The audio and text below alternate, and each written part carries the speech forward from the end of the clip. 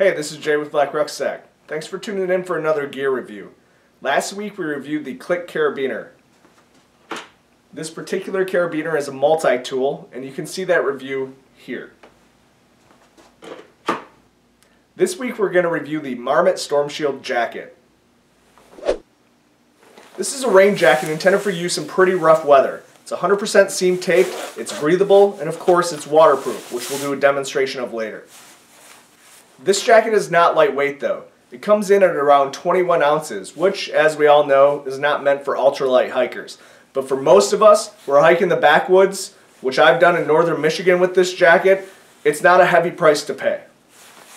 It's heavy due to the mesh and taffeta on the inside. So not only do you have two layers of the pre-sip technology on the outside, and not only is it seam taped, but it also has a mesh and the taffeta lining. This means you're going to stay a little bit warmer in this jacket than you would in most others. And it also cuts down on the breathability just a bit.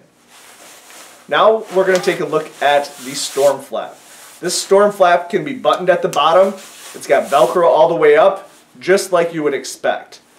When I put the hood on, you'll see that my visibility is still pretty good. I can make out anything in my peripheral vision with the exception of maybe a small bit due to how far forward this hood comes. However, it does have a side adjustment, which is right in the back.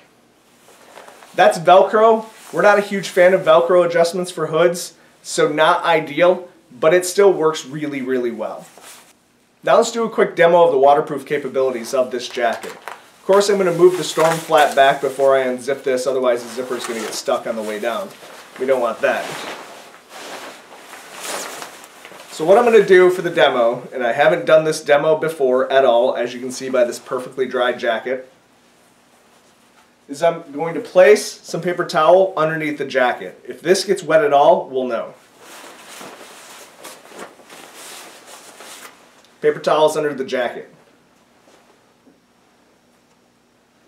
Now I'm going to dump this glass of water right on top of the jacket.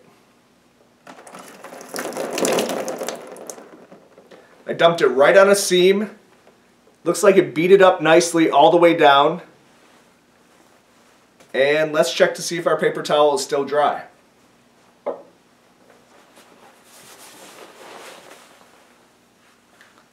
"100% bone dry," just like you would expect from a rain jacket.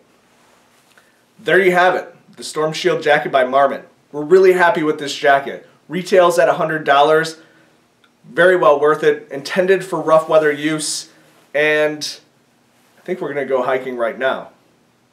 Thanks for your time. Subscribe to the channel if you feel like it, and watch for more gear reviews from Black Rucksack. My name's Jay. Thanks.